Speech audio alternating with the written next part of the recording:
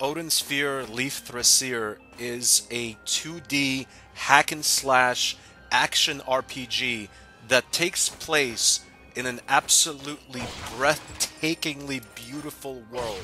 This entire game is running through the most beautiful pastoral fantasy landscapes you will see in your gaming life.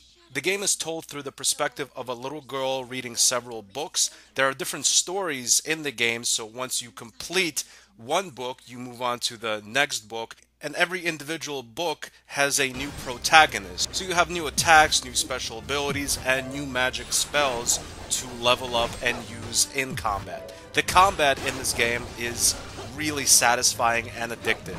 You use the attack button in combination with the arrow keys and the jump command and the glide command to perform various aerial or ground attacks. Then you mix all of that in with the dozens and dozens of special moves all the characters have, and then on top of that there's a whole bunch of magical spells the characters have. The game encourages you to be as good as possible. In fact, during every single fight, the game grades you, and the higher your grade at the end of the fight, the more and better loot you will receive from the chest that appears at the end of the fight.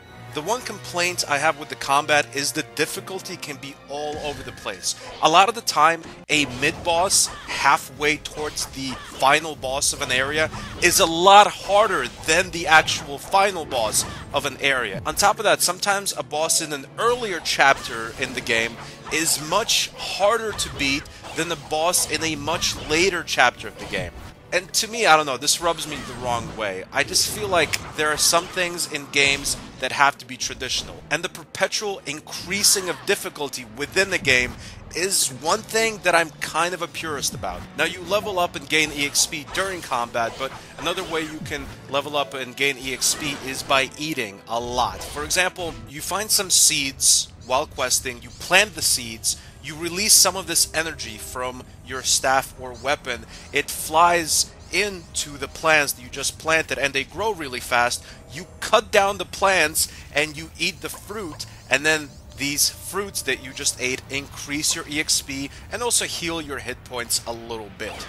Another way you can do this is just to pretty much find food from monsters that you killed, or even buy food from various stores in the game, or even cafeterias. Some of these NPCs in the game are basically places where you walk in and they cook for you. One way they can cook for you is you bring them ingredients, and also you need to have recipes for these ingredients that again you find in the world. Another way they can cook for you is you bring them special coins that you get from fighting various monsters, and you use these coins to buy the food. All of this is pretty much busy work. Like, they could have left all of this cooking and foraging for food and growing crops completely out of the game, and nothing would really change fundamentally with the game. A game like this is mostly about the fun hack and slash combat and the beautiful scenery. The game is pretty long, and it also has a ton of voice acting. Pretty much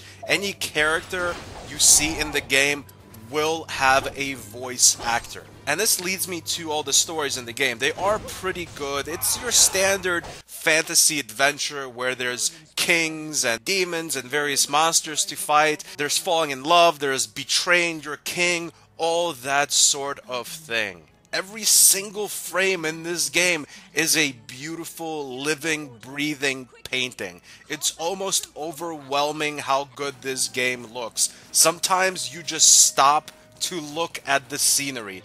And then, of course, you have the music, which is also fairly decent. And aside from the food portions of the game, nothing else really gets boring and repetitive.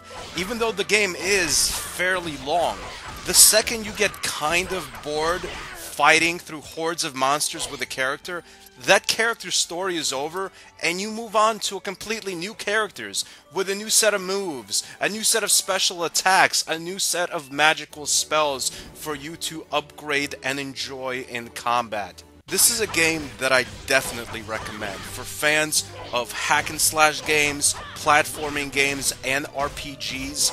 This is a must-have. It gets an official stanburdman rating of a 9.1 out of 10. Thanks for watching. Goodbye, my friends.